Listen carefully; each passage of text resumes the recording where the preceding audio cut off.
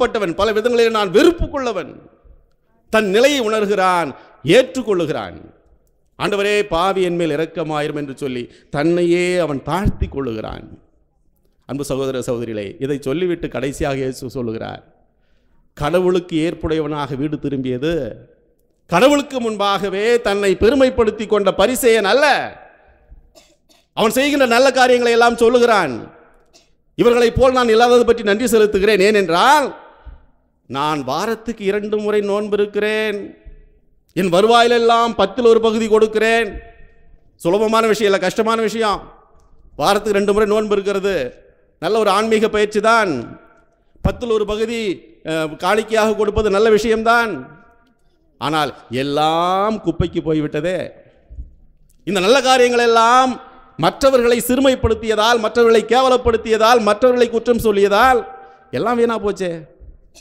எனவே இயேசு சொல்லுகிறார், கடவுளுக்கு ஏற்புடையவனாக வீடு திரும்பியது வாரத்திற்கு 2 முறை நோன்பு இருந்த அந்த பரிசேயன் அல்ல, 10ல் 1 பகுதி காணிக்கையாக கொடுத்த அந்த பரிசேயன் அல்ல. குற்றங்களை எல்லாம் செய்திருந்தாலும் அவற்றை ஏற்றுக்கொண்டு மனம் வருந்தினானே அந்த ஆயக்காரன், பாவி, அந்த ஒரு வரி வசூலிக்கிறவன் தான் கடவுளுக்கு ஏற்றவனாக வீடு திரும்பினான் என்று ஆண்டவர் இயேசு நமக்கு கருத்தை சொல்லுகிறார். பிரியமானவர்களே, இந்த தவக்காலத்திலே நமக்கு எதற்காக இந்த செய்தி கொடுக்கப்படுகிறது? தவக்காலத்திலே நாம் செய்ய வேண்டிய பக்தி முயற்சிகளாக திருச்சபை எடுத்து சொல்வது என்ன? ஜெபம், தபம், தானம். இந்த 3 விதமான புண்ணிய காரியங்களை நம் கண் முன்பாக வைக்கிறது. இவற்றையெல்லாம் செய்து நம்மை இந்த தவக்காலத்தில் தயாரித்துக் கொள்வதற்கு, நம்மை புனிதப்படுத்திக் கொள்வதற்கு. ஆனால் இவற்றை செய்கின்ற போதும் எப்படி செய்ய வேண்டும் என்று சொல்லியும் ஆண்டவர் இயேசு நமக்கு சொல்லி இருக்கிறார்.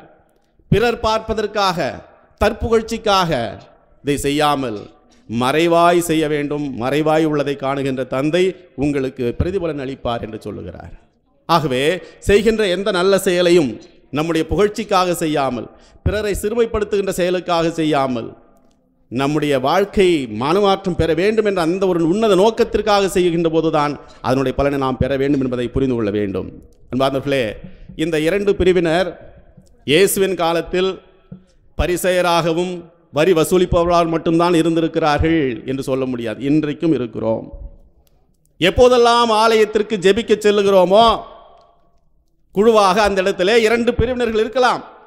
பரிசேயரை சேர்ந்த அந்த பிரிவு, அந்த வரி வசூலிப்பவரை சேர்ந்த அந்த பிரிவு, 2 பிரிவாக நம்மையும் அறியாமல் நாம் பிரிந்திருப்போம். பிறரை நாம் குற்றம் காணுகின்ற போது பரிசேயனாகி விடுகிறோம். நம்மை நாம் நம்முடைய உண்மை நிலையை ஏற்றுக்கொள்கின்ற போது வரி வசூலிப்பவனாகிறோம், இறைவனுக்கு ஏற்புடையவனாகிறோம். பரிசேயனை போல பலவிதமான புண்ணிய காரியங்கள் செய்வது முக்கியம் அல்ல. நான் என்னுடைய உண்மை நிலையை நான் உணர வேண்டும், அதுதான் முக்கியம். ஒரு சபையில் ஒரு சகோதரர் அந்த சபை போதகர்கிட்ட போய், போதகரே, நான் சபையை விட்டு வெளியேறப் போகிறேன், எனக்கு பிடிக்கல, இந்த சபையே எனக்கு பிடிக்கல அப்படி சொன்னாராம். சரி, ஏன்பா, என்ன விஷயம்? காரணத்தை சொல்லி, நீ போவதை பற்றி பிரச்சனை இல்லை, என்ன காரணம், உனக்கு என்ன பிடிக்கவில்லை? அப்போது அந்த சகோதரர் சொன்னாராம், ஒரு சில பேர் பாட்டு கிளாஸில் இருக்கிறவங்களாம் சரியாக ட்ரெஸ் பண்ணிட்டு வர மாட்டுறாங்க, அவங்க பண்ணிட்டு வர ட்ரெஸ்ஸே எனக்கு பிடிக்கல.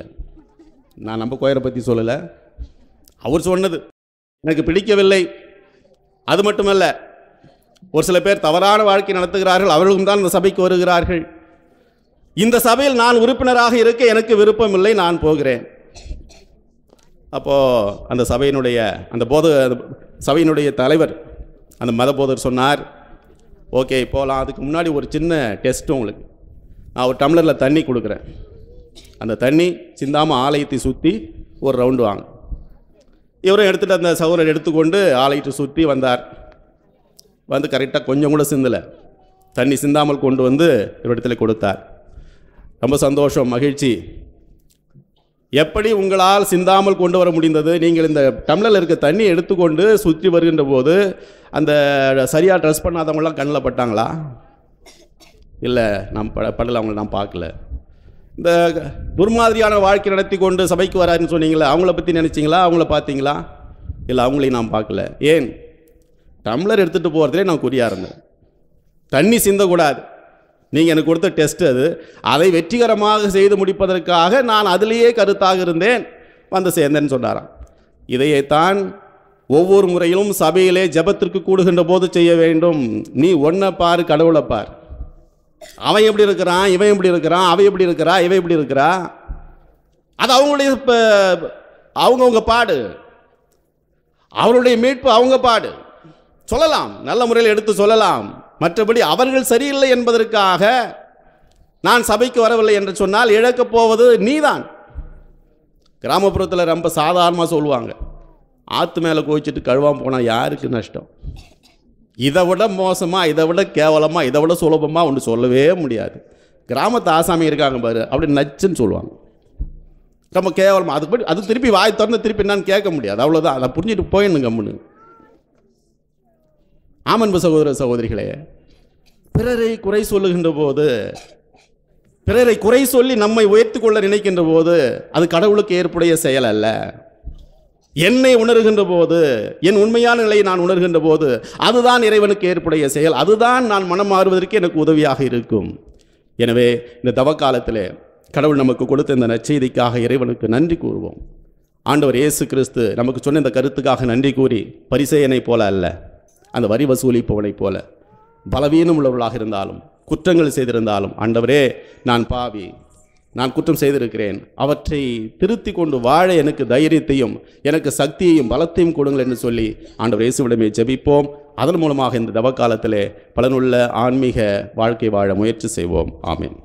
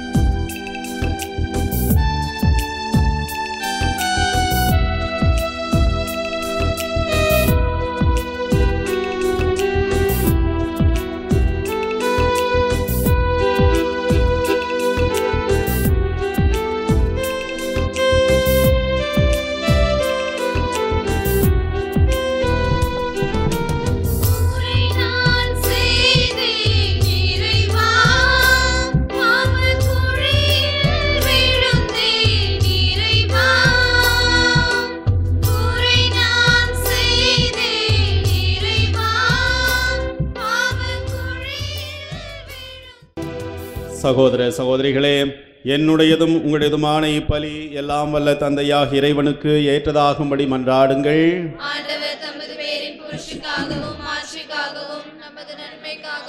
தமது திரு அவை அனைத்து நலனுக்காகவும் எமது கையின்று பலியை ஏற்றுக்கொள்வாராக. இறைவா, தூய்மையான உணர்வுகளோடு உம்மறை நிகழ்வுகளை அணுகி வர உமது அருள் எங்களுக்கு வழங்கப்படுகின்றது. இறை பற்றுடன் இவற்றை தொடர்ந்து கொண்டாடுவதான் நாங்கள் உமக்கு பணிந்து வாழ அருள் புரிவீராக. எங்கள் ஆண்டவராகிய கிறிஸ்து வழியாக உம்மை மன்றாடுகின்றோம்.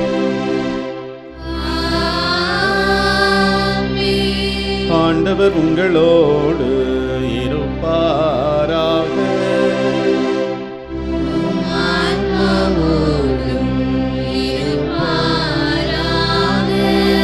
இதயங்களை மேலே எழுப்புங்கள்.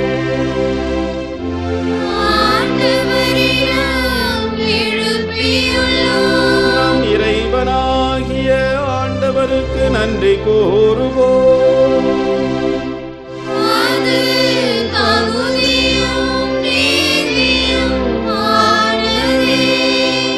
ஆண்டவரே, தூயவரான தந்தையே, என்றும் உள்ள எல்லாம் வல்ல இறைவா, எந்நாளும் எவ்விடத்திலும் நாங்கள் உமக்கு நன்றி செலுத்துவது மெய்யாகவே தகுதியும் நீதியுமாகும். எங்கள் கடமையும் மீட்புக்குரிய செயலுமாகும். உம்முடைய பிள்ளைகளின் உள்ளங்களை தூய்மைப்படுத்தி புதுப்பிக்க பயனுள்ள இச்சிறப்பான காலத்தை ஏற்படுத்தினீர். அதனால் நாங்கள் மட்டுமீறிய பற்றுதல்களிலிருந்து விடுதலை பெற்று நிலையற்றவற்றில் மனதை ஈடுபடுத்தாது நிலையானவற்றில் மேன்மேலும் மனதை செலுத்துமாறு எங்களை தூண்டுகின்ற காலம் இதுவே. ஆகவே புனிதர்வான தூதர் அனைவரோடும் சேர்ந்து நாங்கள் உம்மை புகழ்ந்தேத்தி முடிவின்றி பாடுவதாவது: தூயவர் தூயவர் தூயவர் வான்படைகளின் கடவுளாம் ஆண்டவர், விண்ணகமும் மண்ணகமும் உமது மாட்சியால் நிறைந்துள்ளது. உன்னதங்களிலே ஓசன்னா, உன்னதங்களிலே ஓசன்னா, ஆண்டவர் பெயரால் வருகிறவர், ஆசி பெற்றவர். உன்னதங்களிலே ஓசன்னா, உன்னதங்களிலே ஓசன்னா.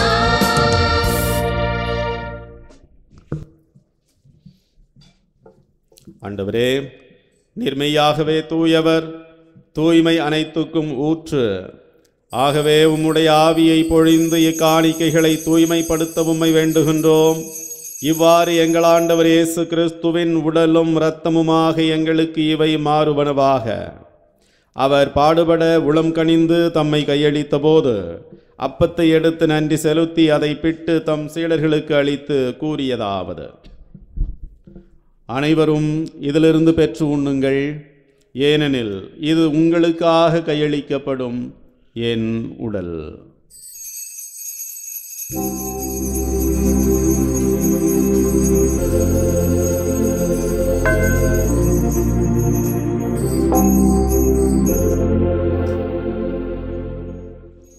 அவ்வண்ணமே இரவு விருந்தை அருந்திய பின் கிண்ணத்தையும் எடுத்து மீண்டும் உமக்கு நன்றி கூறி தம் சீடர்களுக்கு அளித்து அவர் கூறியதாவது: அனைவரும் இதிலிருந்து பெற்று பருகுங்கள், ஏனெனில் இது புதிய நிலையான உடன்படிக்கைக்குரிய என் இரத்தத்தின் கிண்ணம்.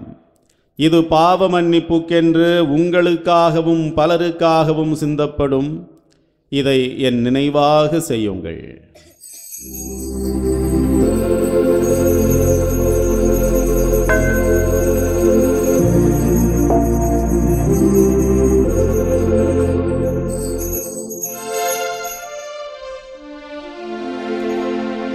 நம்பிக்கையின் மறை பொருள்.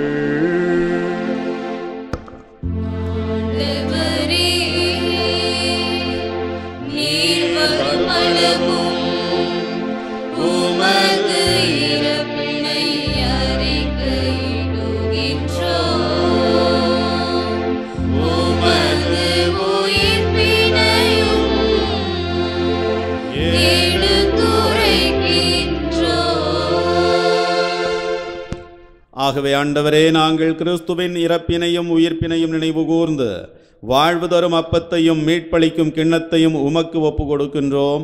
உம் திருமுன் நின்று உமக்கு ஊழியம் புரிய தகுந்தவர்களினை எங்களை ஏற்றுக்கொண்டீர். எனவே உமக்கு நன்றி செலுத்துகின்றோம். மேலும் கிறிஸ்துவின் உடலிலும் இரத்தத்திலும் பங்கு கொள்ளும் எங்களை தூய ஆவியார் ஒன்று சேர்க்க வேண்டும் என உம்மை தாழ்மையுடன் மன்றாடுகின்றோம். ஆண்டவரே, உலகெங்கும் பரவியிருக்கும் உமது திரு அவையை நினைவு கூர்ந்தருளும். எங்கள் திருத்தந்தை பிரான்சிஸ், எங்கள் பேராயர் அந்தோணி ஆனந்தராயர், எல்லா திருநிலையினர் ஆகிய அனைவரோடும் உமது திரு அவையை அன்பில் நிறைவு பெற செய்தருளும். மேலும் உயிர்த்தெழும் எதிர்நோக்குடன் துயில் கொள்ளும் எங்கள் சகோதரர் சகோதரிகளையும் இறந்தோர் அனைவரையும் இரக்கத்துடன் நினைவு கூர்ந்து உமது திருமுக ஒளியினுள் ஏற்றருளும். எங்கள் அனைவர் மீதும் இரக்கமாயிரும். கடவுளின் கன்னித்தாயான புனித பெரியநாயகி அம்மா, அவருடைய கணவரான புனித யோசேப்பு, புனித திருத்தூதர்கள், இவ்வுலகில் உமக்கு உகந்தவராயிருந்தோர் ஆகிய புனிதர் அனைவருடனும் நாங்கள் நிலைவாழ்வில் பங்கு கொள்ளும் தகுதி பெற்று உம் திருமகன் இயேசு கிறிஸ்து வழியாக உம்மை புகழ்ந்தேத்தும் வரமருள உம்மை மன்றாடுகின்றோம்.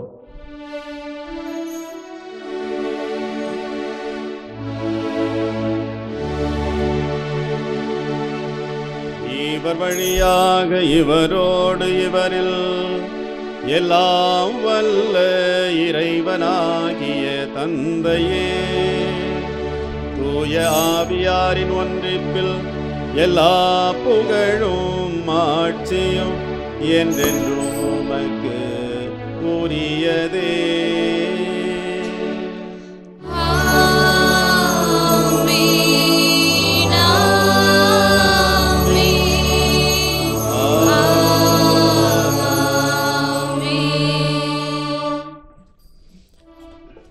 கடவுளை தந்தை என்று அழைக்க இயேசு நமக்கு கற்பித்தார். ஒரே தந்தையின் பிள்ளைகள் என்ற உணர்வோடு மன்றாடுவோம். விண்ணுலகில் இருக்கிற எங்கள் தந்தையே, உமது பெயர் தூயதென போற்ற பெறுக. உமது ஆட்சி வருக. உமது திருவுளம் விண்ணுலகில் நிறைவேறுவது போல மண்ணுலகிலும் நிறைவேறுக.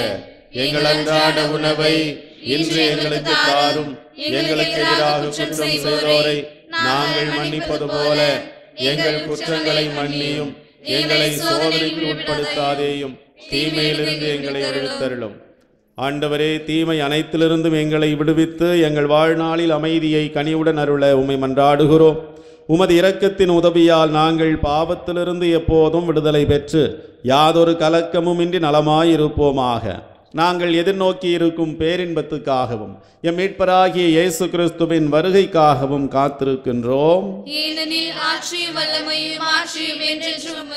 ஆண்டவரே இயேசு கிறிஸ்துவே, அமைதியை உங்களுக்கு விட்டுச் செல்கிறேன், என் அமைதியையே உங்களுக்கு அளிக்கின்றேன் என்று உம் திருத்தூதர்களுக்கு மொழிந்தீரே. எங்கள் பாவங்களை பாராமல் உமது திரு அவையின் நம்பிக்கையை கண்ணோக்கி உமது திருவுளத்துக்கு ஏற்ப அதற்கு அமைதியையும் ஒற்றுமையையும் அளித்தருள்வீராக. என்றென்றும் வாழ்ந்து ஆட்சி செய்கின்றவர் நீரே. ஆண்டவருடைய அமைதி உங்கள் அனைவரோடும் இருப்பதாக.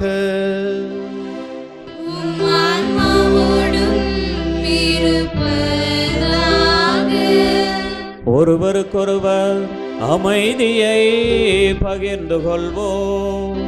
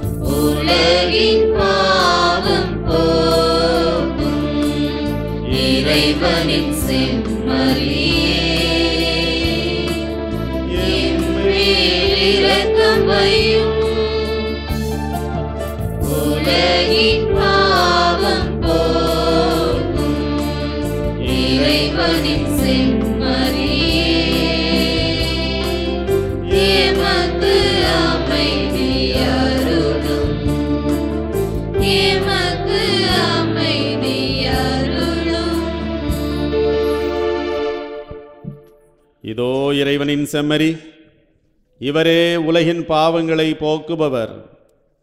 பலியை அல்ல, காணிக்கைகளை அல்ல, இரக்கத்தை விரும்புகின்ற ஆண்டவர் இவரே. இவருடைய விருந்துக்கு அழைக்கப்பட்ட நாம் அனைவரும் பேறு பெற்றோர்.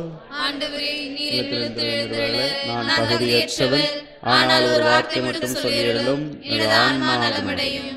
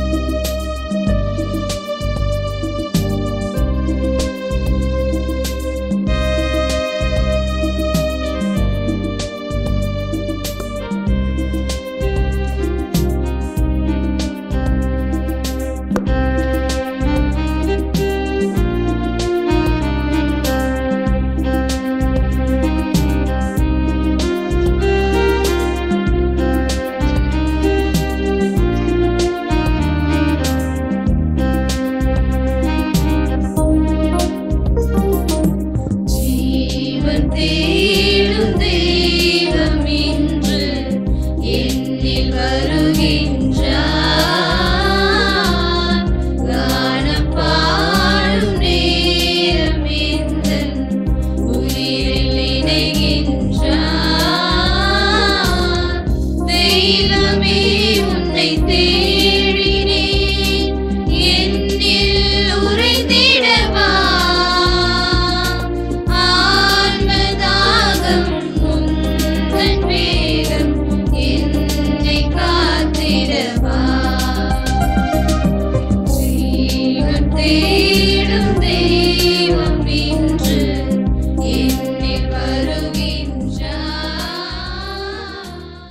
கிறிஸ்துவில் அன்புக்குரிய புனித பெரியநாயகி அம்மாவுடைய பக்தர்களே, திருப்பயணிகளே, உங்கள் அனைவரையும் கோணாங்குப்பம் புனித பெரியநாயகி அம்மாவுடைய திருத்தலத்திற்கு அன்போடு வருக வருக என்று வரவேற்கின்றேன். இந்த முதல் சனி அன்று நீங்கள் பக்தியோடு திருத்தலத்தை நாடி நடந்த பக்தி முயற்சிகளிலும் சிறப்பாக திருப்பலியிலும் பங்கேற்றதால் கடவுளுடைய ஆசீர்வாதம் உங்களுக்கு நிறைவாக தங்கும்படி ஜெபிக்கின்றோம். மன்றாடுவோமாக. இரக்கமுள்ள இறைவா, உம் அருள் கொடைகளால் இடைவிடாமல் எங்களை நிரப்பிட உம்மை வேண்டுகின்றோம். உண்மையான வணக்கத்துடன் அவற்றை கொண்டாடவும் என்றும் பற்றுறுதி உள்ள மனதோடு அவற்றை பெற்றுக்கொள்ளவும் அருள் புரிவீராக. எங்கள் ஆண்டவராகிய கிறிஸ்து வழியாக உம்மை மன்றாடுகின்றோம். ஆண்டவர் உங்களோடு இருப்பாராக.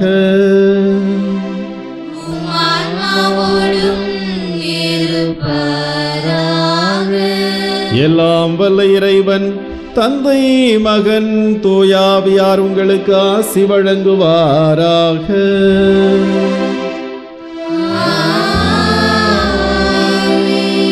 இறைவனுக்கு ஏற்புடையவர்களாய் சென்று வாருங்கள், திருப்பலி நிறைவேறிற்று. இறைவனுக்கு நன்றி.